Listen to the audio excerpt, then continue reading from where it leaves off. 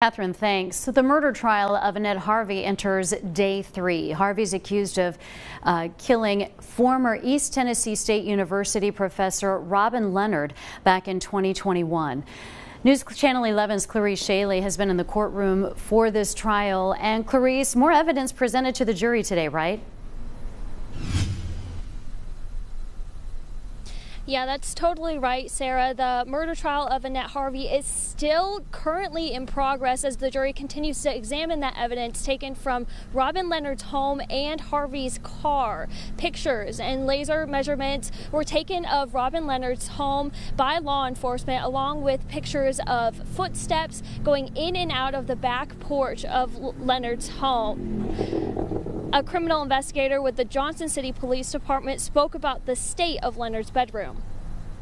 There are drawers pulled out, there's several items on the floor, and there's a baseball bat laying on the ground, blood on the carpet. So it's pretty apparent that a struggle of some sort happened in that room.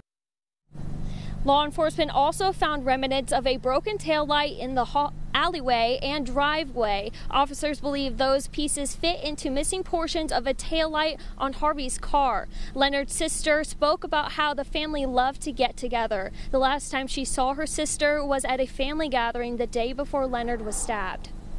My sister was very well grounded and had a very giving and loving heart, and would help anybody that came to her door and asked for help, and would take what they were telling her as the truth until she discovered otherwise.